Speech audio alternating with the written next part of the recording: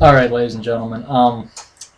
This next podcast is just going to be a kind of a one-man shoot.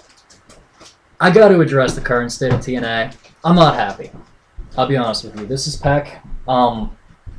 Just various things that I've noticed about the booking, about the company. It's got to stop. It's got to change. Number one, roster decisions that they made. Recently, Rob Van Dam's contract was allowed to expire. Instead of re-signing him, who do they pay? Sanjay Dutt. Yeah, because the people really are going to buy Sanjay Dutt merchandise. Like, the guy even has a t-shirt. A lot of the booking decisions they made have just been awful. The Aces and Eights thing is something that should have been done during the summer into something big like Bound for Glory. Instead, it's been dragged out for God knows how long. I'm okay with Bully Ray as a world champion, but they have got to do something about the scale of the company. I mean, they were really looking like a small, second-rate little company. It was bad enough they were operating out of Universal Studios. With the small pay-per-view crowds, everything like that, it's just gotten to a point where it's sad. You know, I don't want to watch Lockdown last year and have it be in front of, 3,000 people. Do something better. Hogan's killing the company. The booking, it makes no sense. It's really gotten to a point, it's simple things like an independent wrestling federation can understand, like continuity. I watched the show a couple of weeks ago. Matt Morgan comes out, takes out Joseph Park, says, "Hey, watch what I do next week on the show." I tune in. He doesn't even show up. I don't know if no one informed him that he was supposed to be on the show, he forgot what he said in his promo, or they just forgot to book him.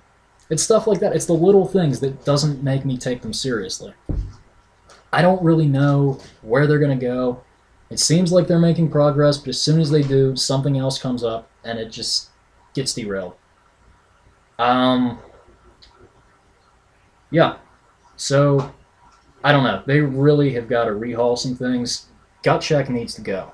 It looks completely unprofessional that you need to have an American Idol-style competition for wrestling, and it's usually the guy that always loses. And then you leave it to the fans and 3 judges. Instead of just having somebody debut, build up, work a couple of matches, win a few matches against, some jobbers or mid-carders and work your way up. You don't have that. You just have 2 relative unknowns going at it in a match with very little personal information about either of them. A lot of times, they give them a different name, and you have no idea who these people are. It just makes it look unprofessional, like they don't know how to sign talent, like they don't know how to evaluate talent, like they don't scout. And it just looks like a joke. It's getting bad. I'm starting to lose interest. And, as bad as the product in WWE is, you look at the ability to pull something off on the grand stage, and you realize something like The Undertaker's entrance costs more than the entire TNA pay-per-view. And it's just sad. So, I don't know.